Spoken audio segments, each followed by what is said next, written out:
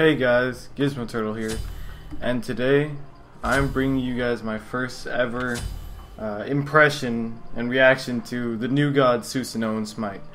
Now, I know basically nothing about this god, right? I read his moves once and I didn't quite understand him, so the whole point of this is mainly for me, but if you guys can like learn something from this, then that'd be awesome, right? So what I'm going to do is I'm going to go through the abilities, then I'm going to make a build, and then I'm going to find out what, and I'm going to put in my own opinion whether or not he's good or not, right? Now, just off the start, let's go through his abilities. Now, his passive is Swift as a Summer Storm. For each trained ability that is on cooldown, Susanoo gains bonus movement speed. Now, what this means is if I do all my abilities, right, like including my ult, and I go really fast. I go a lot faster than I would like normally be able to. So now this is a good escape tool. This is good like catching up to people tool. It's pretty good. It goes to 423 movement speed max. That's really good without any items, right? Now my one is Storm Kata. I don't know if that's how you're supposed to say it or not, but that's what it says. Now Susanoo moves thrice in quick succession. After each attack, he has up to 3 seconds to fire the next one. Now, the first attack, attacks all enemies in a cone.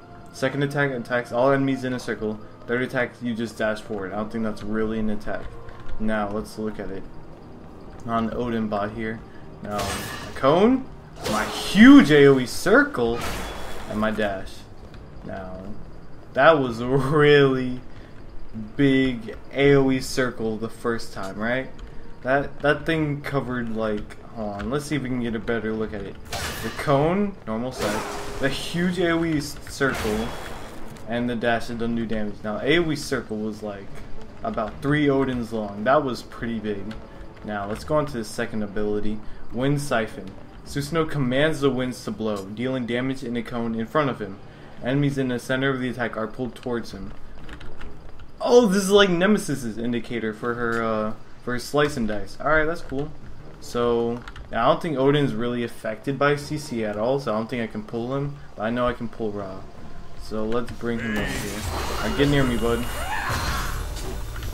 So, yeah, I guess you just pull people towards you for like a couple of autos and you can do your one and dash through them. Alright, that's cool. Now, can you leave me alone, Robot?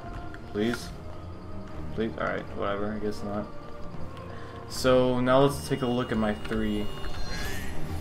My 3 is Jetstream. Susanoo throws forward a gust of air which creates a whirlwind, dealing damage every 0.75 seconds for 3 seconds. He may activate this ability again to teleport into the whirlwind.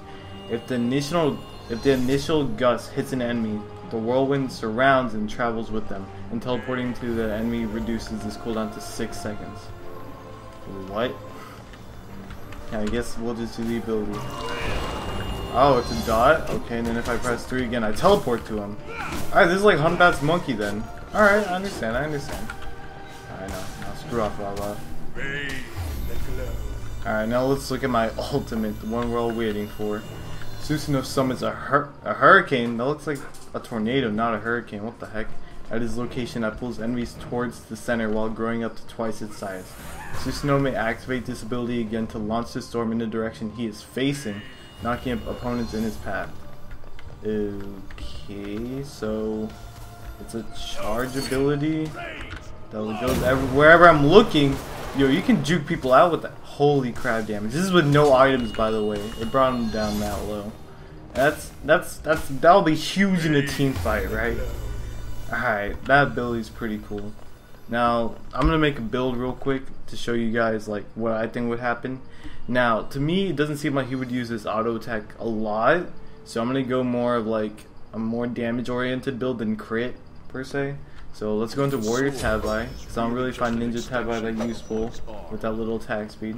Now, Jun's Wrath, cause for the CDR and mana. Bulwark of Hope, for the magical protection health and the awesome like shield passive. Now we'll go into a Masamune, because it gives you more movement speed, 50 power, and you deal more damage to like tanks and people that have more health than you, right? So that's really good. Also, we'll probably want to stack on more pen, so Titan's Bane will be good. And since we're going against Robot, we'll put on even more pen with, and we'll reduce his healing with Brawler's Beat Stick, so that'll be amazing. Alright, now let's see how we do against Robot with no items, by the way. This is just flat health. Flat health with base protections. So the cone, the circle, and the dash that doesn't do damage. And he killed himself. That's awesome. The items just kill himself. No, I'm kidding. Alright, so how would we do this? We do our 3 on him first. And we teleport to him. Then we do our 2. And I'm blinded. And we just kill him. We kill him with our whole kit. No ult necessary. Alright, that's pretty awesome. So let's charge the ultimate when he gets here. And he gets hit. And then we teleport to him. And then we just one him. Alright, this guy does a lot of damage. I like his kit. I actually truly like his kit. This is probably one of my favorite assassin kits in a long time. Well, yeah, I guess my opinion on him, whether he's good or not, I would say, yeah, he's pretty good. He may be a little bit too good, so he may receive a nerf in the future. I don't know. I'll try him out in some normal games, but yeah. Well, this is my first impression, you guys. About my God Guides, I've been having a lot of school lately. I've been needing to do finals, so yeah, my life has gone in the way. I will get to it soon. Don't worry.